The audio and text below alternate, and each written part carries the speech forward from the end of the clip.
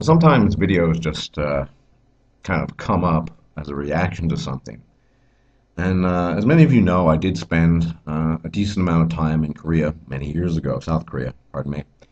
And I am subscribed to some people still residing there. And I'm going to post this as a video response to this particular gentleman I'm subscribed to. He may or may not accept it as a response. But there is a report, and you can see it in the link, and I urge you to watch it. There are subtitles where foreigners, particularly foreign men, are decried as criminal and what have you. Now, this foreign issue has been ongoing. In the days of yore, when I still lived in South Korea, it was an issue back then, and so this is nothing new under the sun, as it were. But I think the ensuing discussion that has come about as a result, this idea of xenophobia and anti-foreignism, if you can accept that neologism, is a false interpretation, the incorrect analysis of what's actually been going on, what's described in these snippet of video and so on and so forth. You see, the trained eye can recognize what's really going on here. Notice it's foreign men. Now, there's no doubt that this is a form of, well, a kind of a subtle form of misandry, but I think it's much more a manifestation. I saw it when I was living in South Korea of inter-male dominance hierarchy competition, and namely that Korean men are very upset that they are losing their quote unquote their women to foreigners for whatever reason. I'm not going to try to delve into the reasons why foreign males seem, on the whole, or there's a trend, be more appealing to Korean women, but for whatever reason, some significant subset of Korean females have an interest and have taken interest in foreign men, primarily white Anglo-Saxon men or men of cultural and linguistic Anglo-Saxon background.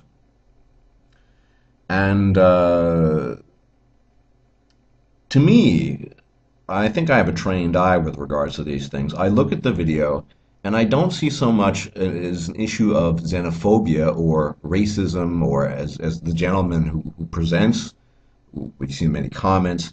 It's much more of an issue of, well, kind of misandry, but it's much more of an issue of really kind of jealousy, if you will, and I don't think it's a good thing. I mean, everyone who knows me knows how much I think intermale dominance hierarchy competition is bunk and really bad for all men. But you see, this is primarily a projection of jealousy arising from that uh, sentiment of competition from Korean men towards foreign men, and women somehow are innocent. Never mind the fact that the women in the videos and elsewhere have freely chosen to enter into relationships with foreign men, whatever those consequences might be. And once again, and you see in the video, they're given more or less a free pass. They usually are. I'm always interested in men's issues beyond the scope of the Anglosphere, as I call it, because I think men's issues encompass the globe. I think male disposability in particular and perception of the male as valueless is something that, well, basically shot through all cultures and societies. So when I see this, I feel that it's important to address it as well. Now, my evidence to suggest that this is not merely a manifestation of xenophobia or racism, because there's not much PCism that goes on in South Korea, is the simple fact that there are many, many foreigners from the Philippines, Southeast Asia, and elsewhere that come to Korea to work low-paying jobs, and of course they're looked down upon, but no one's creating TV reports about them. No one is on this massive scale. No one is going out of their way to besmirch them or to say, oh, they're a danger to Korean society, or they're all carrying infectious diseases. The HIV thing is a bit of a puzzle to me, since to get a job in Korea as a foreigner, you need to pass an HIV test. So I don't really get that. But who knows? I mean, there are a lot of false, I believe, cooked ideas and cooked numbers in this report. So there aren't any numbers presented, but whatever they're referring to, I think it's been cooked up. But yeah, so you see this very clearly. This is not it's not xenophobia so much as a manifestation of intermale dominance hierarchy competition, wherein the Korean males, and I saw this with my own eyes, feel resentment and jealousy towards foreign men because foreign men are seen as acquiring the women. Now, as we know from Brieflow's law, it is the female who decides whether or not to enter into a quote unquote relationship or alliance with a male. That means that these women are freely choosing to enter into these relationships. And by and large, based on my observations, most foreign men involved in Korean treat them as utter princesses. I mean, Korean women, by and large, expect to be treated like princesses. Um, they're much less. You won't get the typical feminist streak with them, but they certainly have these expectations that they are to be waited on hand and foot. You are to give in to their demands immediately, and so on and so forth.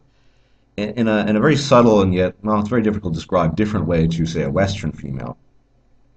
So, of course, the report's not going to include those men. Now, of course, I would never approve of men doting on females and serving their every women need, but I mentioned this just as an example that the report is, well, biased to say the least.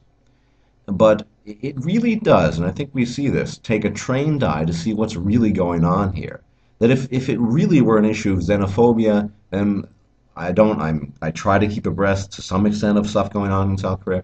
We would see constant reports, and there are a lot of these, of the sort that I'm linking to, about Cambodians and Filipino folk and everything you could imagine, primarily from the Southeast Asia area of the world. And they would be regarded as dangerous and what have you, but they tend to work low-paying jobs. They tend not to be integrated in Korean society, and they tend not to be accepted um, by Korean women. Go figure. Hypergamy 101. I think foreign males project perhaps the illusion of higher status than Korean men, and perhaps women in Korea have some perception that the rules are somewhat different. I mean, let's face it, South Korea is a very conservative society still. I'm not particularly interested in this controversy about intimacy in public. I mean, that's just something that's frowned upon in South Korea. But you know, I really just see this very clearly as an issue that really has very little to do with foreigners per se, more to do with the other. It's the other guy taking my woman. This is where it's all stemming from. Yes, you have some women who will join into the argument and say, and that is a manifestation of cultural pride. But the level of resentment towards foreign men in Korea, most of them, not all of them, and I have met some rather disgusting individuals in my time when I was living there. They behave themselves, and they behave quite well. And those who have relationships dote on their females and provide for every whim and need, and the usual subservient male role.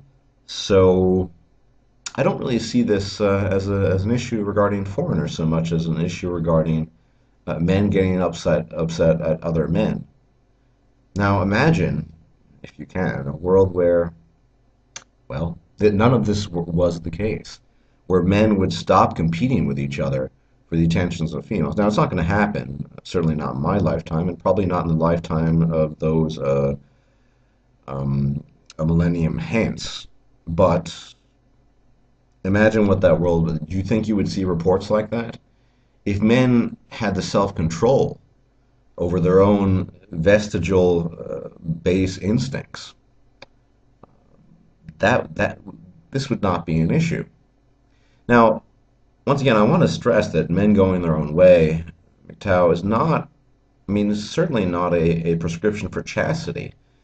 But one thing that Barbarossa said once that had forever left an impression on my mind, something that had run actually concurrently to things I was thinking at the time and things I think to this day is, the ability to go indefinitely without sex, not to renounce it entirely, but the ability to say at a whim or if at any given moment, say, I don't need this.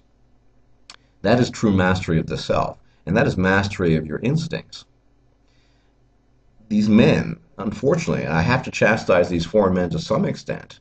They're so they some of them literally go to South Korea because of the Korean women. Yes, they're very beautiful and what have you, but they go there not just because of the coin, which would be my primary reason, but because of the females.